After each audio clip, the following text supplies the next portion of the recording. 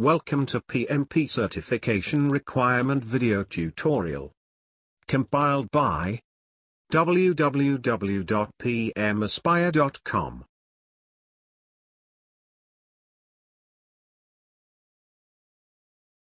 PMP Eligibility Criteria. Am I qualified? If I am high school graduate. Or 35 contact hours PM training. Plus 7,500 hours, 60 months, PM experience. Or I am bachelor's degree holder. Or 35 contact hours PM training. Plus 4,500 hours, 36 months, PM experience. PMP Exam Format.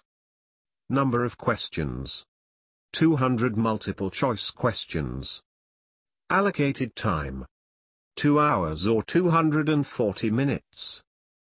Average: 1 minute and 20 seconds to select the right answer. PMP Certification Process. First, check your eligibility criteria. Then, submit the online PMP exam application. There is a chance that your application get audited. If it does not get audited, then you can expect to get the application approved by 5 working days. Once your application get approved, you need to pay exam fee. Then schedule your exam and get PMP certified. PMP examination fees: $405 for PMI members and $555 for non-PMI members. It's recommended to become PMI member and avail the discount. PMP Exam Dynamics. 200 MCQ type questions. 04 answer choices per question. 240 minutes for exam completion.